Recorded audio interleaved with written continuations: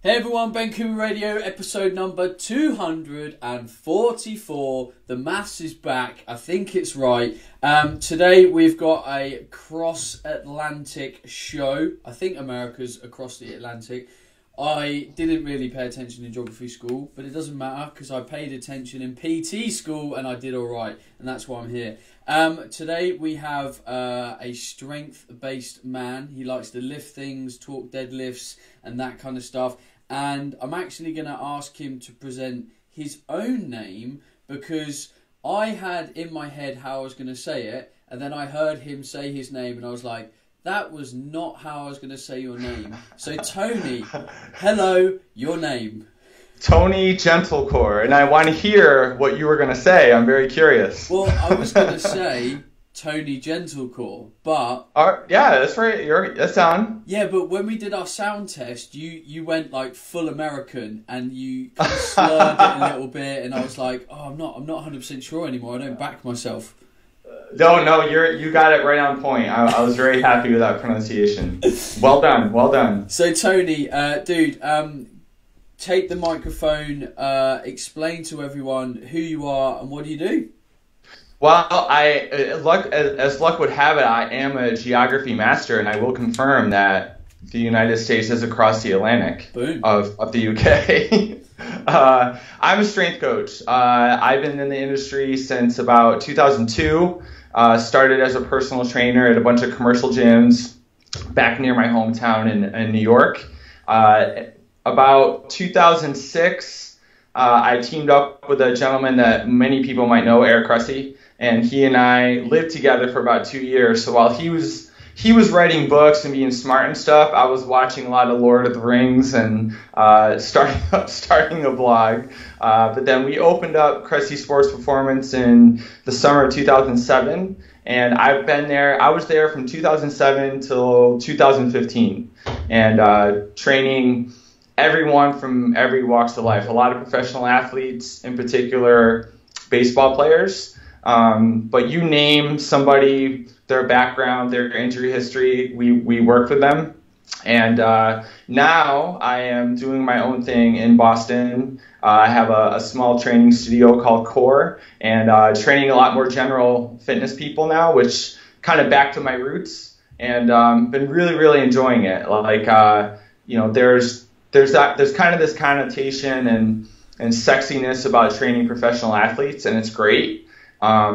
But it can wear on you sometimes, and so it's been cool the past year or so, getting back to my roots and working with more Gen Pop clients and helping them get strong and working on any injuries they may be trying to get past and movement dysfunctions and stuff like that. So it's been great because my studio is about a mile from where I live in Boston, as opposed to driving out 45 minutes to Cressy Sports Performance. So, having a good time, just getting people strong. I have no complaints.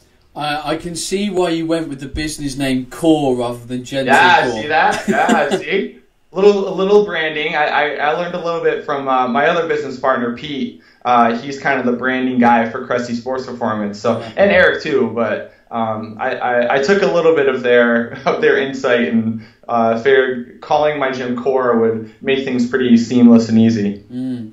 So when you worked at Cressy Performance, I was doing a little bit of digging around on your website and stuff, doing a bit of background research, trying to see if I can find anything dirty on people, see if I could, hold you over a barrel in any way. No, I was trying to find out some cool stuff, and you said you had something called Techno Tuesday. Oh yeah, very popular. So, Eric and I are really good friends. We've known each other for over a decade, but we have very different tastes in music. So there was always like a fight of the stereo. Like he'd be playing Linkin Park, sometimes country, which is I cannot stand country. And then at my end of the spectrum, it was techno, 90s hip hop. So that tends to be my flavor. So there was a running joke at the facility that on Tuesdays, I would basically have I had the run of the stereo, and it'd be a lot of techno and stuff like that. So Some people didn't care for it, but a lot of people did. So I don't know if they still do it. I doubt they do, but it'd be awesome if they did. It would be like you are living on in the gym. Oh man, it was my dream is to someday, have strobe lights and black lights and people deadlifting to hopefully get like Tiesto spinning live. I'm sure that would be pretty cheap, to hire him for an hour, but. Have you ever heard of a guy called Mark Fisher? Of course, good friends with Mark. I was at his wedding. Well, oh, okay.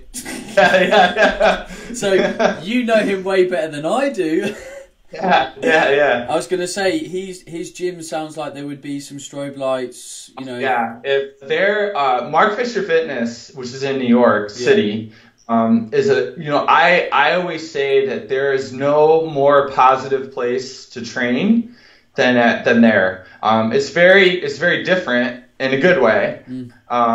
It's kind of R-rated. Yeah. But yeah, oh my God, they have certain rooms where all they have are black lights and people wearing capes and listening to they'll have like dance offs and playing Broadway music. It's crazy. It's a very cool place to train. Nice. All right. Well, I suppose we should probably talk about something fitness related. One of the things that you kind of have a big passion point around some of your writing and stuff is female fitness, and I think it's one of the areas that it's kind of had its stigmas around certain areas, like women should do certain things and men should do certain things, and there's always been a bit of a divide, and I'd say definitely over the last 7 to 8 years that divide has parted a lot more.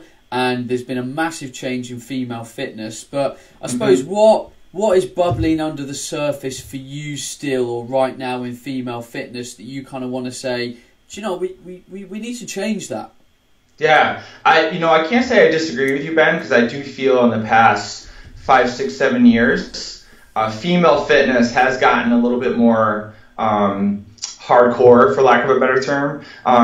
We've kind of gotten away from this connotation that the girls have to do this stuff over here. They have to have the girl-specific area where it's ellipticals and light weights and machines, and the guys can go over here and train with the barbells and dumbbells. Like, that's more or less stopped. I know it still exists, but it's not nearly as profound as it used to be. And I do think we have to give a lot of the credit to CrossFit. I think nothing has gotten people more excited to train and work out with barbells and free weights than CrossFit. So I feel like we do need to kind of give them some kudos to that regard. But, there's still some work to be done. Like, I think, if you walk through your local grocery store or whatever, and you walk past the magazine section, you look at the magazines geared towards women's fitness and the magazines geared towards men's fitness, you'll see a lot of different words. There's a huge dichotomy of the words you're to use. So you look at men's magazines and you'll see words like big, strong, mass, stuff like that. And you look at women's magazines and it's less, it's small, it's tight, it's loose, it's dress size. And like they're kind of programmed to think that smaller is better. And I think that's bullshit. I think that's unfortunate. And it does play into the mindset and what just their feelings towards muscle. Like they're programmed to think that muscle is a bad thing and having mass is a bad thing. And that's quite unfortunate. So, I try to do my best when I was at Cressy Sports Performance and even now, I train a lot of female clients. Like, I would say right now it's about 50. It's a 50-50 split as far as the number of females I train and the number of males I train. And I just try not to make it a thing. Like, I try not to make it like, oh, these are what the guys are going to do and this is what the girls are going to do. Like, the human body is the human body. Like, of course, there's some minor differences that we could probably nitpick about with regards to training females and men, but I just try not to make it a thing. Like, I'm going to do the assessment. Everyone goes through my assessment, and I'm going to try to gravitate them towards the big lifts: deadlift, squat, bench press, chin-ups, rows. And if there's anything that I try to put a main focus on, especially with training women, is to get them to grasp onto the importance of training for performance. and latching onto a performance-based goal. Because I find that if they do that, then they're not so concerned about the scale weight. They're not like that isn't running their progress. Like, and you've probably been there too with some of the females you train in the past. They get so dead set on progress being determined by what the scale is telling them. And I try to nip that in the bud. I was like, no, we're going to focus on performance-based goals. So whether that's, performing your first unassisted chin-up, doing a deadlift pain-free, doing X number of push-ups, whatever it is. If I get them to latch onto that kind of goal, it's funny because then a lot of the aesthetic stuff that they're after kind of just happens because they're training with purpose. They're training with intent. And it's so awesome to see when that light bulb switches on or the switch turns on. They start like loving training with barbells and dumbbells and trying to put a little bit more weight on there, and it's just a cool thing to see happen. And so that's kind of like my general speech on female training. It's just it's a lot better now compared to years ago, but there's still a little work to be done. And but I just think the biggest thing is not to make it a thing between male and female. And I think another mistake that a lot of trainers and coaches make sometimes is, especially with training females, is they try to win, or they try to be like, no, or like you're interviewing a new female client, you try to say, oh, well, doing cardio is stupid and yoga is stupid. Like, I don't think those are stupid. I don't think that's the language you should be using. It's about educating them. And hopefully empowering them, but trying to win a conversation and telling them, yeah, what you've been doing is really dumb and stupid. You're going to do it my way from now on. I don't think that's the right approach. But usually what I say is like, listen, give me 60 days, like 2 solid months of training. I'm going to write the program, cater to your needs, your goals, your weaknesses, etc. And give me 60 days. Follow the program for 60 days. And then we'll reassess and we'll talk about it. And how many times do you think that I've had to have another conversation when we're trying to get them to latch on to how I want them to train? 0. Because by the time 60 days comes around, they see that they look better and their clothes, they feel better, their confidence is up. And that's kind of what I'm after is more of that mindset. Sure. Well, you've mentioned it now. You've loaded the gun, so let's fire it. There's going to be plenty of people that are actually interested to hear the nuances in kind of your opinion. You mentioned that, and I agree with you, largely males, females training pretty similar. What are some of the things that you would nitpick on? Yeah. I think women generally can handle a little bit more volume just because I do, yeah. Okay. That I found that they, just because of their smaller, and motor recruitment and stuff like that, like I tend to find that they can handle a little bit more volume. But that's not to say that I'm loading them with volume right out of the gate. Like regardless of if it's male or female, if they're a new person I'm working with, I'm always going to be more cognizant of technique and make sure their technique's on point. And because I'm not a fan of high rep deadlifts, high rep squats, anything of that nature. The accessory work is one thing, but if we're talking like the meat and potatoes of a program, like deadlifts, for example, I rarely ever go above 5 reps, just because I want every rep to be as immaculate as possible, especially in the beginning. But I have found that women can handle a little bit more volume, and then you gotta take in consideration too, the monthly period. Like certainly, hormonally, there's certain times in the month where women are just not going to have the energy. They're going to be lethargic, and you have to take that in consideration as far as like how you structure your monthly programming. So later in the month, they might need lower volume just because they don't feel good. So, and men, we don't have to be concerned about that for the most part, outside of work and other related stress. But those tend to be the slight nuances that I found training women that I try to pay a little bit more attention to. Okay, interesting. And I honestly, I think women are a lot easier to coach. And it's not to say that I don't enjoy training men. I do, because I train a ton of men. But women don't take it as a stroke against their ego when you tell them to take some weight off the barbell. Like they're like they want to do it right. They want to do it well. They're learning. They tend to listen a little bit better. Whereas, sometimes, not all the time, of course, but sometimes, I'll walk up to one of my athletes or one of the males I train and say, hey, it didn't look great. Let's take a little weight off the bar. And it's like, oh, like you could just see like that deflated look. Like I just kicked them in the nuts. Like, no, I'm not, like, it's not what it's just I want you to do it right. I don't want you to hurt yourself. So I have found that women tend to be a little bit more open to constructive criticism than compared to men, and that's just my observation. Like, and again, that's not to say that I don't enjoy training men, because I do, but that it's just an open observation on my end. I think in that regard, men can learn a lot from women. I'll draw on an example. I train now and again at a commercial gym, and I don't see ever a single woman doing anything stupid with a heavyweight ever. Like they're never unless they're training with their boyfriend. Then then you see, like, well, you can always tell that, like, when you have a couple training and like the guy's like very experienced and the woman isn't, and like I've seen that. That's always kind of comical to watch and sometimes cringeworthy. But yeah, you're right. Like my wife goes to the gym 4 times a week on her own, and and of course I'm writing her programs. So not to blow sunshine at my ass, but she's doing things well, but she notices the same things you do. Like, and every now and then I go with her to the commercial gym, and I think you're right on point. Like, I just think women are more concerned about doing stuff right rather than being drawn into the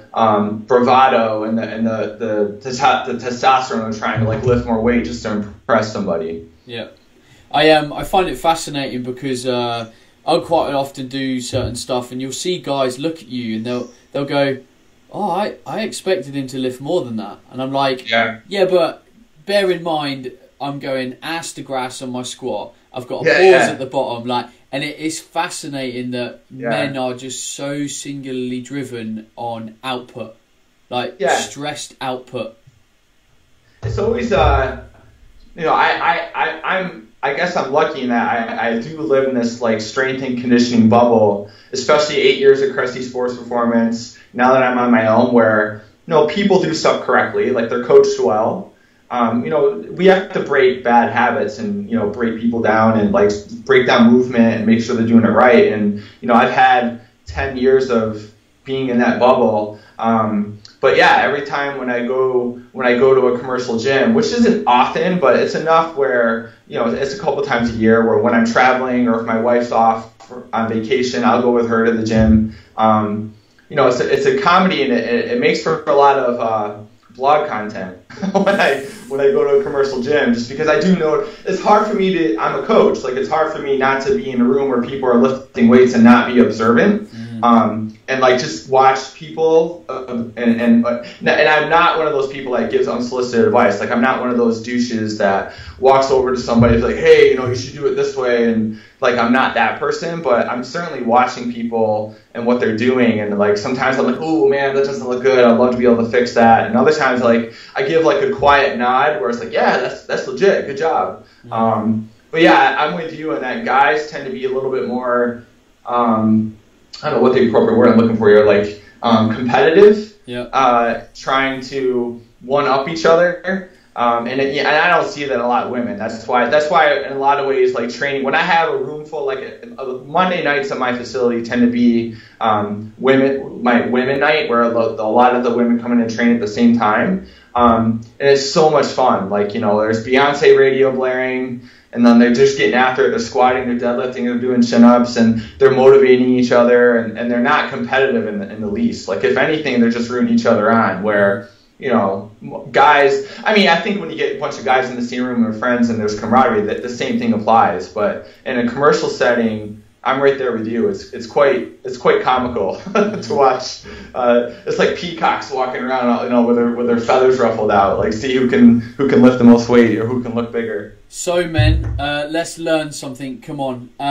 So moving on, Tony. I want to talk about shoulder and hip mobility, because it's something that you've recently explored in a book. You wrote a book with Dean Somerset focusing on the shoulder and the hip. Why do you think? I mean, I feel I know. Mainly because of its kind of connection points, but why do you feel the shoulder and the hips are so important in human movement? Well, they're just involved in everything. Yeah. particularly the hips. When you think about it, like nothing we do in the weight room doesn't involve the hips. I mean, even a bench press, when you're lying on your back, involves leg drive, which force is being transferred through the hips. But those tend to be. We can talk about any joint, but the hips and shoulders, more often than not, tend to be the most vulnerable joints. Like, there aren't many people who have been lifting weights for any appropriate length of time or any length of time where they've never had a shoulder injury. Not injury, but like their shoulder hasn't been a little bit bummy and like, I'll do some extra bench pressing kind of bothers it. And certainly hips too. Like, people tend to sit on their butts all day. Their only form of movement is when they go to the gym, but the rest of the day they're sitting in front of a computer or in front of a TV. So, those two joints are involved in 95, if not 100% of movement. So it just makes sense to, when we're doing assessment, to hone in on those two areas to see what kind of red flags exist. Like, does someone have the ability to bring their arms overhead without any major compensations? Like, what are the shoulder blades actually doing? Like when I do a shoulder assessment and someone comes to me and they point to the front of their shoulder and say, my shoulder hurts here, which is usually a telltale sign of external impingement or meatheaditis, which is like when guys are benching a lot and doing nothing but benching, their shoulder hurts.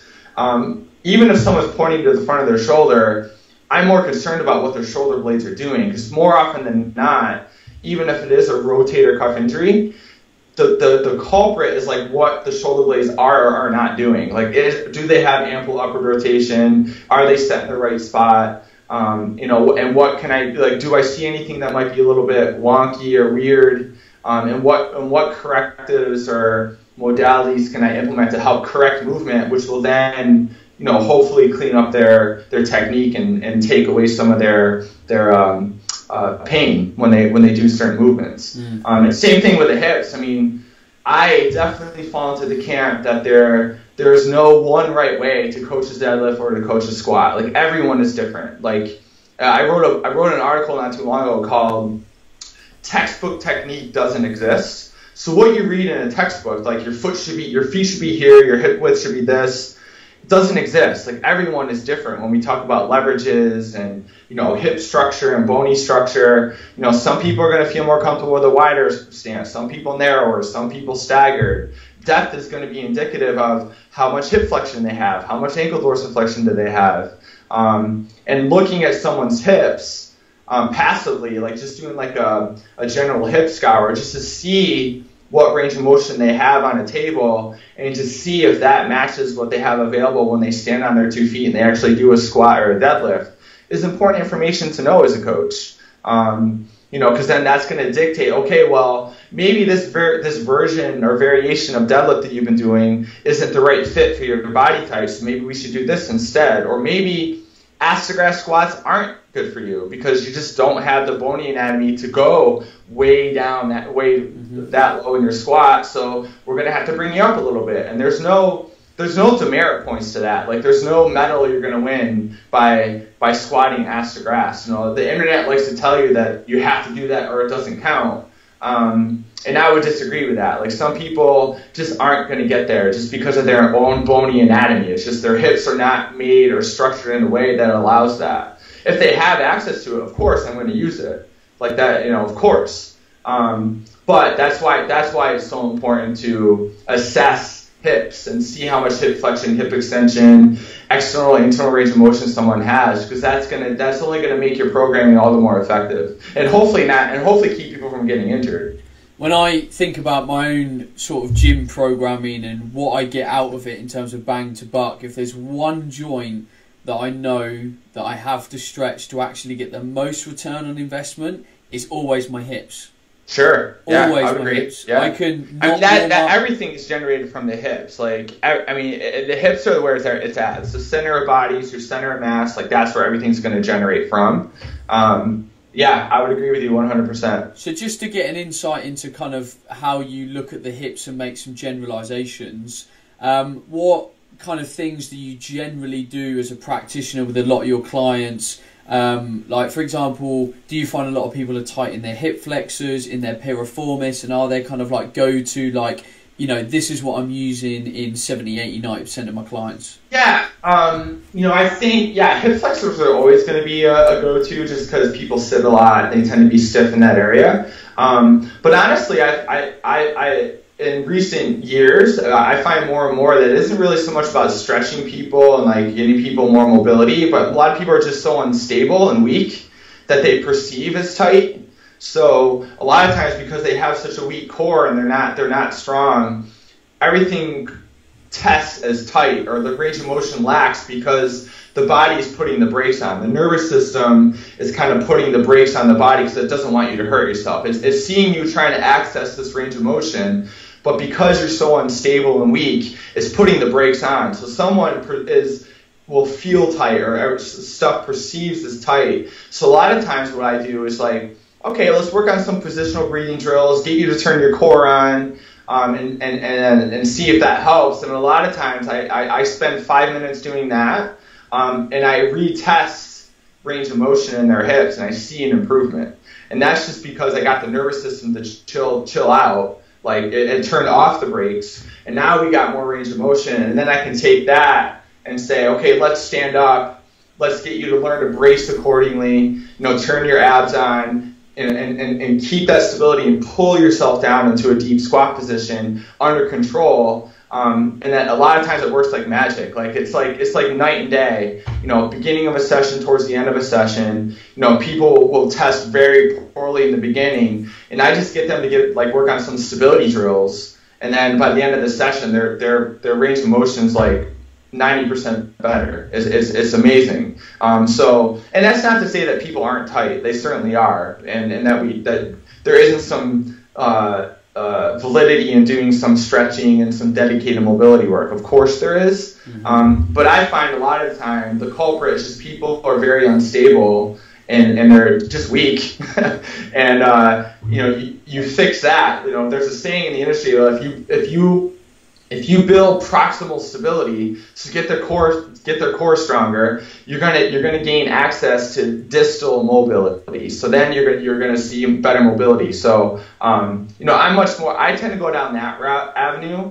But that's why it's so important to do a thorough assessment, because what can be perceived as tight or lack of mobility, if you just do the table assessment, your hips are really tight, we got to work on mobility drills, and you don't dig a little bit deeper, you're barking up the wrong tree, because then all you're doing as a coach is you're programming all these various mobility drills and stretches, which is just feeding into the problem to begin with. Mm-hmm. Whereas you should be working on more core stability, dead bugs, bird dogs, like pal-off presses, working on their squat patterning, working on their hip hinge, getting them more stable, and then that is going to get them more range of motion and improve their mobility. So that's kind of how I approach my assessment. So for people that want to kind of explore what you've just said, is there a couple of go-to places on YouTube that you recommend to kind of look at some of this stuff?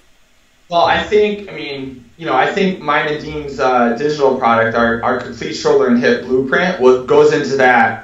Like I spent an entire, it's a workshop that we filmed when we were over in Europe. So I spent an entire day talking about shoulders. Dean spends an entire day talking about hips. And we talk about assessment, we talk about correctives, and we break down movement, how to regress and progress certain movements and exercises, and really hammer home the idea of stability and how important that is for people and improving their movement. So I think that would be of course in a biased opinion, but I think it's a good product. But I think, too, anything, Gray Cook talks about all the time with the FMS stuff, and Dean has a ton of free YouTube videos talking about the same thing on his YouTube page. I do as well. It's not hard to find, so I think if you just go to our YouTube pages and our respective websites, you'll find plenty of information on that. Nice. All right. Well, wrapping up on this final question, I'm always intrigued to ask strength coaches this, because I'm a big fan of, getting people to a place where they're doing fitness for the right reasons for them, and it just being of complete benefit to their lifestyle. It never really becoming obsessive or a chore or anything like that. And if it means just going to the gym twice a week, then that is cool. And there's no pressure there from us as coaches going, oh, you should be doing more, because really that's just what the person wants to do. So if someone was going to go to the gym twice a week, what would you want to see in their program to just make their time in the gym? Let's just say they've got 2 hours. What in their programming would you have in as a coach?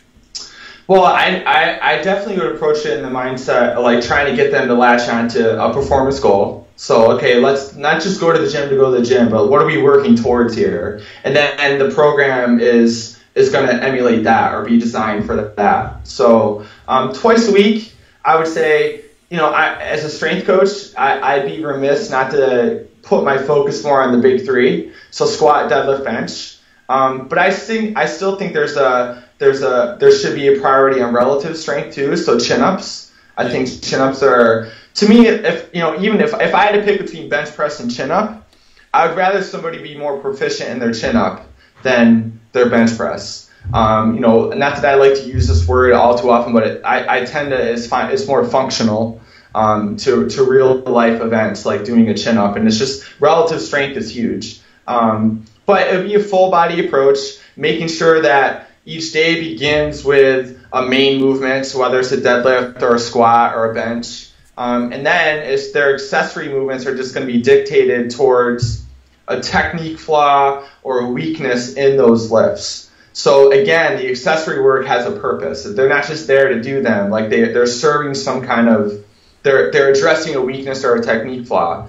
And then, honestly, I find I get more people jazzed up to train when I give them, like for guys, for example, they love it when I say, okay, last 5 or 10 minutes is gun show. We're just gonna hammer your arms for 5 or 10 minutes. Like they love that. Like, and I give them a choice. I think the more choice you give people, like, we can either do this or we can do that, and then they're going to be more invested in that and it right there. So, I think at the end of the session, as long as they get done what I feel is important, what's geared towards their goals and keeping them from getting injured, and then giving them like a 5 or 10 minute window where it's like, okay, here we go. Let's have like, women want to work on their glutes, we'll do that. Men want to work on their arms, let's do that, and then we'll be good to go. So they finish their workout on a high note and stuff that's fun and that they want to do.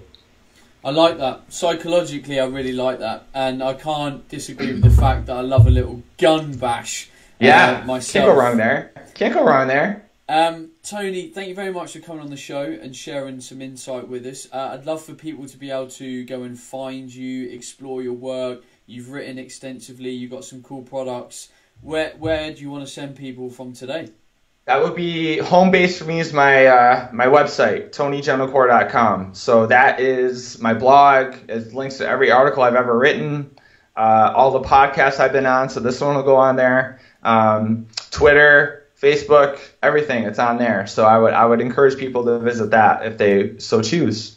Nice. Well, you've heard it. Go and check out Tony's website, Tony Gentilcore. It is spelled as you would... no, it's not actually, is it? It's Gentil Core. Yep, you got it. We got it. And I've only got it because every time I typed it into Word today as I was doing my notes, I was very conscious of make sure it's the right spelling, make sure it's the right spelling. So if you've enjoyed today... speak to us on Twitter, make a comment on Facebook, send Tony a message, reach out. We're putting ourselves out here to help you guys, and hope you've enjoyed the show. If there's something in the show where you think, do you know what, I'd love to speak to Tony more about that, give him a tweet, give him a message. That is the idea of what we do. So Tony, thank you again for being on the show. Yeah, thanks, man. I appreciate it. And for all of you listening, thank you for giving me your ears for another week. Now, I haven't told you this yet because I just keep forgetting, But my new book, How to Be an Awesome Personal Trainer, has actually been on Amazon for a couple of weeks now. I just forgot to tell everyone. We ordered some books, we sold out, so I thought I better not mention it on the podcast in case we sell out again. But anyway, we've now got an ebook, we've now got Kindle, we've now got Amazon again, and then hopefully we'll have an audio book again soon. So How to Be an Awesome Personal Trainer is now on Amazon. Thank you, and I'll speak to you all again next week. Stay awesome. Hey everyone, Bencoombertv Radio, episode number 243. Now we talk